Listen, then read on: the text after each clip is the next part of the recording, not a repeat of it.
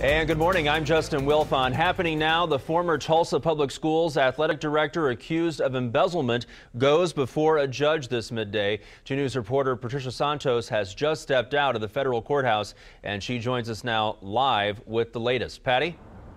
Well, Stephanie Spring had a change of mind. She pled guilty this morning right upstairs the federal courthouse here. This following a plea agreement. Now, she faced federal charges of embezzlement and faced up to 10 years in prison. That agreement includes restitution of more than $90,000, money stolen from the school during a 5-year period. Now, she would not talk to us on camera following that hearing this morning, but she did issue this statement. In it, she says, "I am sorry for what I have done. I broke the law. I broke the people's trust, and I broke the very core of my upbringing.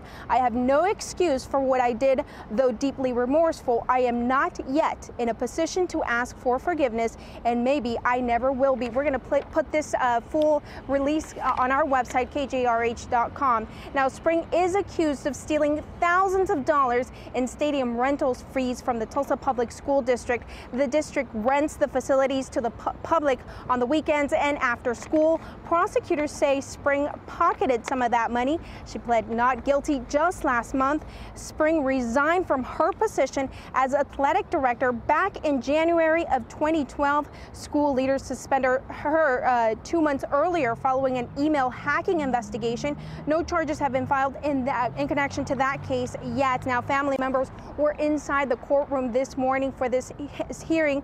Now, the sentencing will be set for June. We will have more on this plea agreement coming up on the news at 5 and 6. Live in downtown, Patricia Santos, 2 News works for you.